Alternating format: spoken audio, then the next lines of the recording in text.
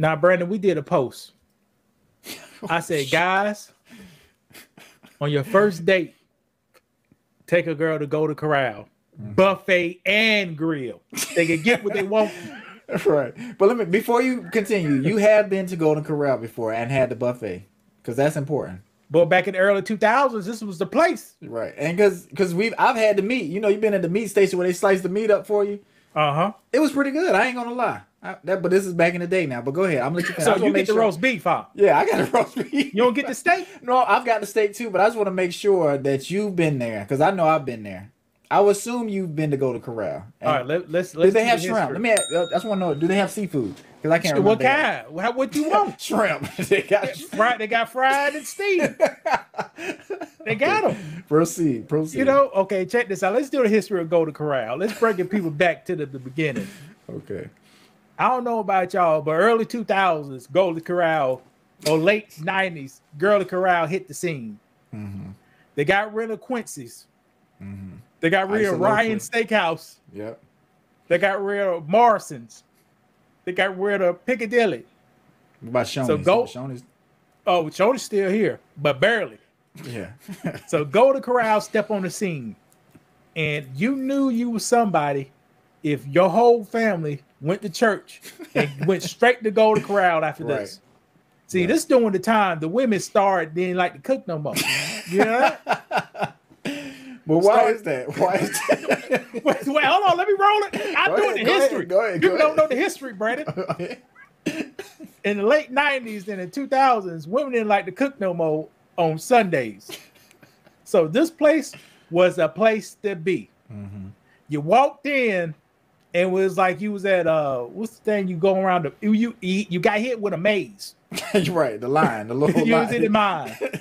And on Sundays, everybody had the church clothes on. Everybody. Right. So you hit the line, you go around the little snake, you pick up, you look at your mom, you look at your parents. Damn, can I get a soda, or I gotta get the clear cup today?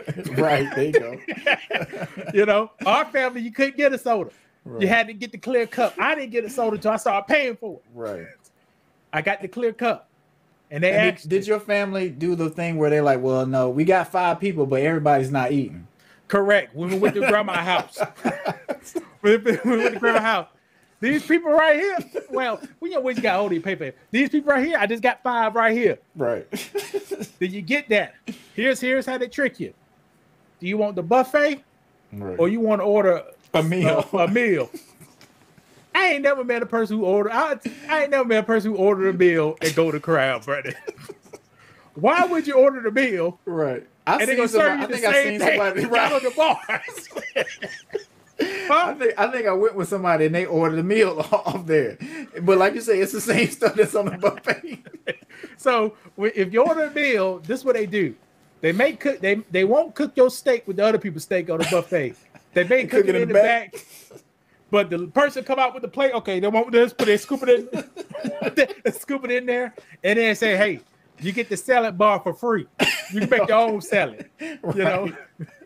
So when you go to Corral, you gotta order the meal or order the buffet. 99% of people order the buffet. Right. You get there, you with your whole family. The big lady nurse with the big titties with sweat on the titties. She come out there, how many you got? Right. Man, we got 10. Then she had to pull tables together. Right. Got to pull tables together. Then you go down and have a good meal. Right. But like the way you make it seem and sound, it sounds like a good time. This sounds like a good place to go with your family. And it's great, you did go, that's what I'm saying. Whenever you did go, you had fun. Kids was running around. It wasn't too loud. I don't ever remember any fights at Golden Corral. It seemed like a good family place. And like I say, it was after church. We heard the word. Now we're getting some all you can eat food. So ain't nobody gonna be hungry afterwards. Then you get the dessert. What more could you ask for? Brandon, when I got my job up north making $80,000, I went to lunch by myself to celebrate. Where did I go to, Brandon? You went to Golden Corral. I went to Golden Corral, baby. So you tell me, how many black men make $80,000, Brandon? Not many. 20, but wait, 10%. About 5. But I don't know, ain't that many. But I went to Golden Corral and ate lunch. You see, it's a fun place. It is. Like I say, I forgot how fun it was. Like I'll joke about going to corral, but that when you telling the story like that, it brought back a lot of memories. Like we've all people our age, we've all been in there, and people, I guess some people in their 20s probably too. They've been to Golden Corral with their family. They might have not wanted to go, but when you're in there, everybody's laughing and joking. It's almost like being at a cookout or at somebody's house, you know, just for Thanksgiving dinner. And I think that's what they created. They might have done it on accident, but that's what they created. If you go there now, if it's lunchtime, you could be a bunch of Spanish guys in there lunch, eating. Right, good. Right. Or they see the Spanish guys, they like the buffets. So they go to China buffet or they go to Golden Corral at lunchtime. Eat, and because they can eat all they want to. Right. You know? So I said your first date needs to go here, Brandon. Okay. This is a staple in the black culture. I hear you. It was a pivoted point when women stopped cooking on Sundays and we started going to these places to eat. Mm-hmm. So why I think a person need to be the first date, Brandon? Because it's nothing fancy, and it's just gonna be you and your date and eating some regular food. You can't take no picture. You can't. I mean, you can take a picture, but you're not gonna post this picture.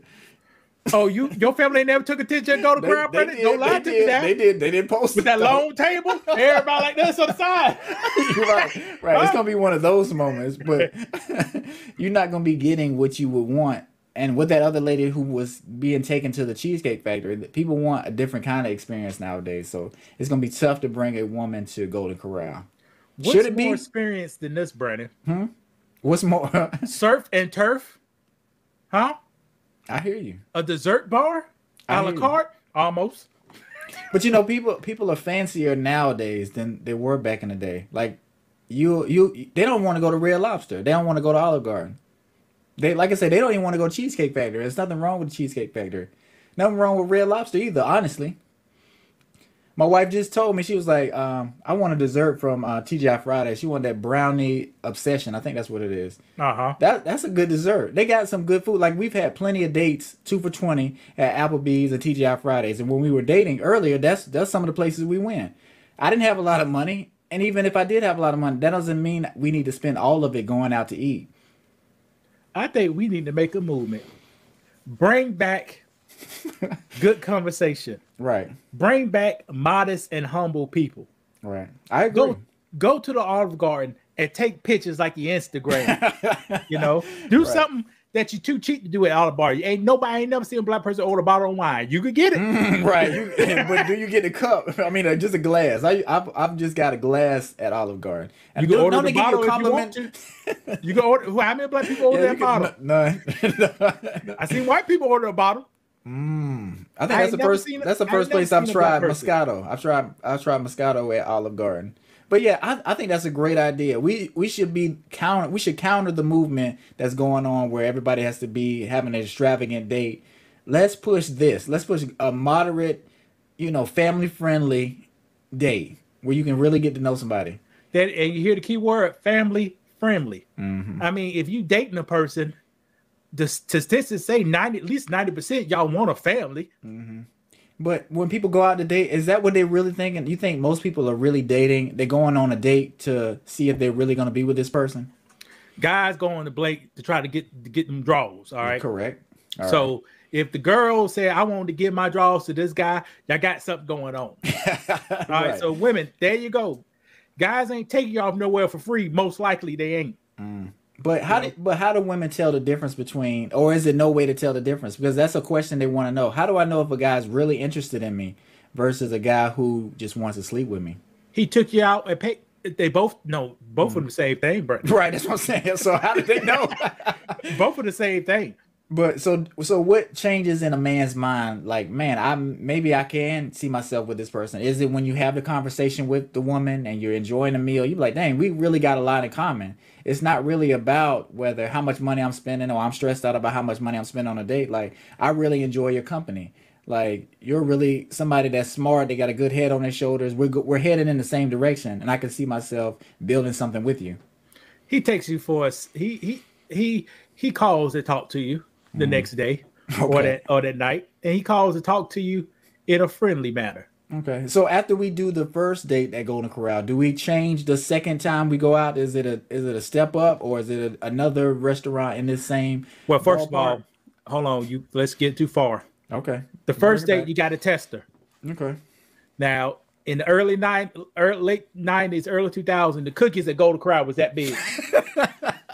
All right. Now they're like this. Yeah, that's true.